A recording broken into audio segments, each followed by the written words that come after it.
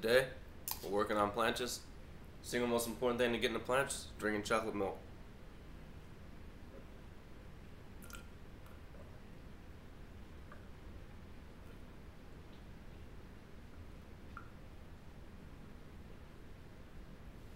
Alright, so the first two progressions to a planche. First one, you can do a frog stand. Typically they have bent arms and the knees, your legs rest on your elbows. They look like this. Right here. Second progression after that is an advanced frog stand where the arms are actually straight and the knee rests on the back of the elbow. It looks like this. Typically, I just go ahead and start people out on tuck planches. Most people already have the strength to start trying tuck planches, and if they don't, they usually gain the strength fairly quickly. And I also don't really think that frog stands transfer over very well to planches. So that's just me, but I don't really teach frog stands that much. Alright, tuck planche. Just like we talked about in handstand presses, where you can take your hands and lift them over your head by pressing with your shoulders, we're going to do that same type of motion in our tuck planche. So we start here. You're going to have your hands about right next to your knees, right on the outside, arms straight, and you're going to try to lift just like you do when you lift your hands over your head. Ground's in the way again, so your hands don't go anywhere, and instead your body lifts behind you. So whenever you press, this is what happens. You lift into your tuck planche. Now, depending on your strength, some of you, when you start your tuck planche, some of you are just going to be able to do this. You're barely going to be able to get off the ground. Some of you might not be able to get up at all. You might try to lift and fall back down. That's alright. You just got to keep trying it over and over and over so you build the strength. Ideally, what you want your tuck planche to look like, you want to be able to lift up to about here. And then after you get your tuck planche, after your tuck planche is solid, you can start trying to do a more advanced tuck planche where you actually flatten your back out instead of having it rounded.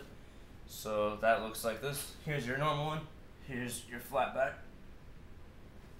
Probably the hardest part of working planches is going to be going from not being able to do a planche at all to getting a solid tuck planche, and then going from having a solid tuck planche to working on your straddle planches. So for people who don't have the strength to do a tuck planche, or even for people who do have the strength to do it but want to make it better so that you can progress quicker, this is an exercise that can help you build up your shoulder strength to improve your planches. What you're going to do is you're going to put your feet flat against the wall. At first, you can put your arms a little more directly under your shoulders like this. It'll be easier to hold. So you can be like here, maybe even further out if you need more more leverage. So you could even start all the way out here. Eventually, what you want to be able to do is keep moving your arms back and back and back. So maybe eventually we'll be all the way back here. So we go up against the wall, and then we're actually lean forward. Our shoulders actually push forward, and that takes away our leverage and puts more stress on our shoulders. Basically, you're putting yourself in a planche position, but you have your feet against the wall to assist you. So this is going to help you build up your shoulder strength to improve your planches. Doing this exercise isn't going to give you a planche, but it will help you make your planches stronger. And it's definitely going to help with the tuck planche whenever you're first trying to build up that strength. And it'll probably help a little bit as you move into your straddle planches as well. Alright, now we're going to do straddle planches. And this is where it's going to really help you to have a solid handstand, because we're going to do negatives from the handstand to get into the planche. Alright, so in our handstand presses and in our tuck planche, we use our shoulders to press like this. In our negatives, we're going to do the same thing, but backwards. We're going to do the opposite of that. We're going to start from here, and we're going to lower ourselves like this. So first thing you're going to do, you're going to have to go into a straddle handstand. So kick up to your straddle handstand. And then you're going to go into the planche, not by bringing your feet down. Don't try to bring your feet down. Instead, push your shoulders forward. As your shoulders push forward, your feet will lower until you're in a planche like this. Now, whenever you first start, obviously you're not going to be able to negative all the way down into a straddle planche like I just did. What's probably going to happen when you first start, you're going to do a whole lot of this. Handstand, you're going to start to negative, and then you're going to collapse. That's alright. That's what we want to do. We want to go into our handstand, and we want to negative down as far as we can go. Eventually you're going to collapse. And over time, as you keep doing them over and over again, you're going to be able to go lower and lower and lower And then eventually, after a lot of hard work, you're going to be able to negative all the way down into the straddle planche. Now, mistakes that people make, just like I said when I first did the planche, people try to bring their legs down and they just fall over. You can't just bring your legs down. From the handstand, you have to shift your shoulders forward.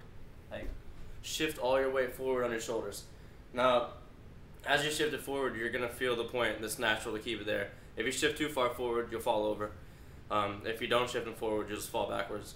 The reason we have to shift our shoulders forward is because it's not a balancing skill. A planche is a strength skill. So our upper body, as we shift our shoulders forward, our upper body is going to counterbalance our lower body. That way, the only thing we're actually focusing on is using our shoulder strength to keep our body off of the ground. The second mistake that people will make is that they'll do this. They'll go into your planche and they'll start to lower and they'll think that, oh, I'll just bend my arms and that makes it easy. Don't bend your arms, keep them straight. If you bend your arms, just like before, you're cheating yourself on being as strong as you can possibly be. Training things with bent arms doesn't really transfer over to straight arm strength very much. But if you can do it with straight arms, then bent arms is easy. Doing planches with bent arms just makes you look strong to people who don't know what a planche is. If you really want to be the strongest that you can be, you have to keep your arms straight. Don't cheat yourself on that. One more mistake people make is that they try to bend at the hips. So they try to go, as you're going down, they'll try to do this. You don't want any bend in your hips or any arch in your back. You want to be flat in your planche.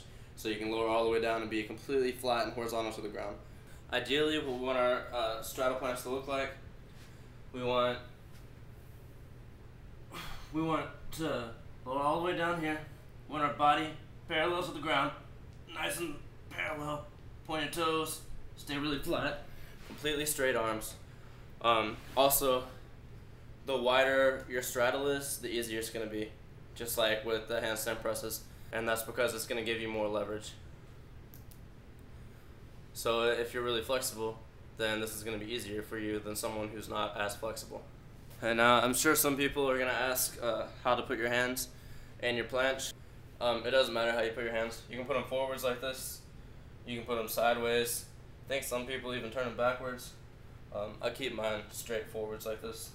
So once your straddle planche is feeling pretty easy and it doesn't feel like much of a challenge to you anymore, we're going to start doing straddle planche push-ups. So we're going to go into our straddle planche, and then we're going to do push-ups in it. In your straddle planche push-ups, you want to keep relatively good form in your straddle planche. Ideally, you want perfect form in your straddle planche. So you want to stay parallel to the ground. You don't want to be lifting up like this with your feet, and you don't want to be doing handstand push-ups. You want to stay flat, so you're in the straddle planche. You don't want a lot of bend in your hips or anything. You really want to just stay flat and stay in that perfect straddle planche. When you dip into the push-up, your body should still be flat and straight. When you push back up, you should be in an actual straddle planche. I'm going to try to really exaggerate the straddle planche push-ups so that you can see the form on them. So we're going to go into our straddle planche. Get straight, push up, back to straddle planche. Push up, back to your straddle planche. Push up, back to your straddle planche. I'm going to do that over and over. After your straddle planche push-ups become pretty easy for you, I'd say after you can do maybe 5 to 10 with good form, then we can start moving on to the next progression. I usually work the next planche progression with the previous push-up progression. So whenever I was working my full planche, I was also doing straddle planche push-ups. Alright, next progression is going to be a full planche. We're going to work it exactly like we did straddle planche. Everything's going to be exactly the same. The only difference is your legs are going to be together, so you're going to have less leverage, which is going to make this exponentially harder. You're going to have to shift your shoulders even more forward because your legs are together now, you're not straddled anymore. That's pretty much all there is to it, so let's do one. Alright, now that I'm full on chocolate milk and tired from all these other progressions, let's hope I can still do a good full planche. It's going to be just like our straddle planche negative, except now our legs are together for the full planche. So we're going to kick up into our handstand, feet together, shift our shoulders forward,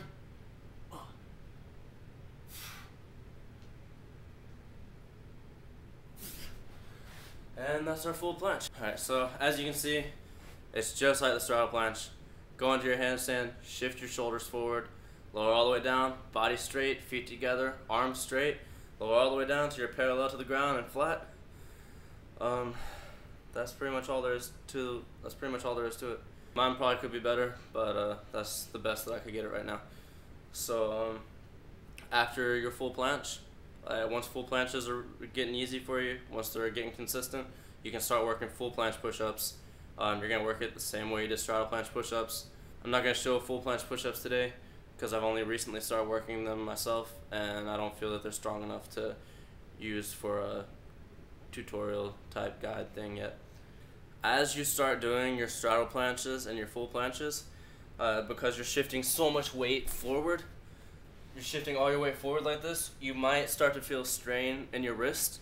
If you go back and watch my full planche, you'll probably see that as I go forward, my hands actually start to lift off the ground some. And whenever my full planches feel really strong, a lot of times I'll actually be like up on my fingertips, and it's just because you have to shift your weight so far forward in your full planche because you have so little leverage. If you're feeling strain on your wrists and stuff, that's normal. As you keep training, it'll eventually start to go away. You'll get stronger. Obviously, if it's injuring you, stop doing it. Take a break. Maybe go back to the progression before. And yeah, that's pretty much all as far as technique on or form on planches go. Alright, just a couple last things. Planches, they're not going to be easy. A lot of people think that they're just going to get them right off. It took me, I started out working straddle planches. I didn't actually know any progressions when I first started training planches. I started out straight to straddle planche. I did negative. I just tried to lift into it over and over again. It took me 6 months to get a straddle planche. And then after I got my straddle planche, it took me another 1.5 years to get a full planche. And only just now are my full planches becoming consistent that I can do them pretty much every time without really sacrificing a lot of form. And I'm only just now beginning to work on full planche push-ups. So it's a long process. I mean, for most people, it's going to take a year, maybe a couple of years to get a full planche. So you can't expect it just to happen right away. If a full planche is something you really want, it's probably going to take you a long time. So you really have to work hard for it. That's about it. If you have questions on anything, just post a comment. I'll answer it. And I guess subscribe for whatever comes next. Alright, the end.